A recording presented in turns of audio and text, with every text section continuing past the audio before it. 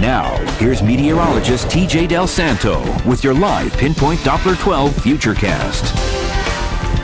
And we've got some lingering snow showers out there right now, mainly across southeastern Mass. Let's take a look at them with our live Pinpoint Doppler 12 radar. And you can see them out across parts of Cape Cod and the Bourne area and out to parts of Falmouth and into Barnstable and Yarmouth, and they're going to continue to work their way across the Cape. Other than that, it's fairly quiet across southeastern New England, and we're going to remain quiet here in the Ocean State for the overnight. Temperature right now 33 in Providence, 34 in Fall River, Newport 33, Block Island right now is at 36. Live city cam picture, it's nice and quiet, good visibility here in Providence with a temperature of 33. Winds from the north still busy at 17 miles an hour, making it feel like it's 22 with that wind chill factor. The satellite radar picture showing the clouds trying to get out of here. We will be seeing some clearing during the overnight hours as we're seeing drier air working its way down on the backside of what is now a fairly intense storm system working its way on off to our north and east at the moment. You see the area of low pressure spinning around out there.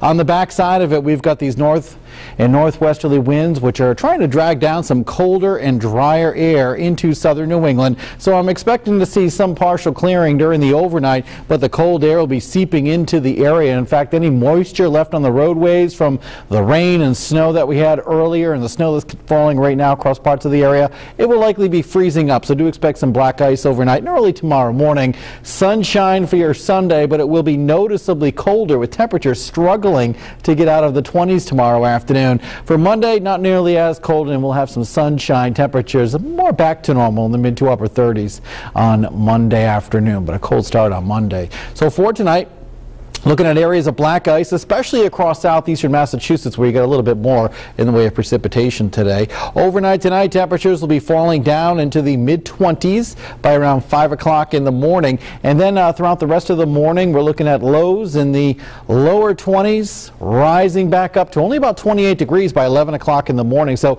we'll have sunshine, but basically ineffective. We're not looking at a big warm-up tomorrow at all. 30 in Central Falls, Rumford 30, East Side 30, downtown about 31 degrees. With these winds from the northwest 10 to 15 miles an hour. Warwick 31, Cranston 30, over in Barrington about 31 degrees. Blustery day down along the south coast, low 30s in Charlestown to Westerly and on over into Newport. Coventry around 29. Wind chill factors likely in the teens at times for tomorrow.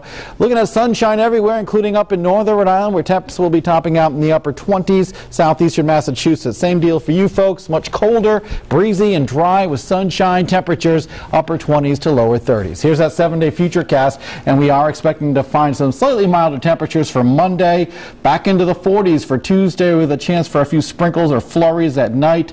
Wednesday remaining mild, same for Thursday, and on Thursday night into Friday could be dealing with some snow turning over to a rain, but staying mild as we head into next weekend. The only real cold day, I guess, would be tomorrow. Sunshine, temperatures topping out in the upper 20s, but feeling like the teens, kind of a bundle up kind of day tomorrow. All right, I'll definitely do that. Thanks, TJ. And still ahead on Eyewitness.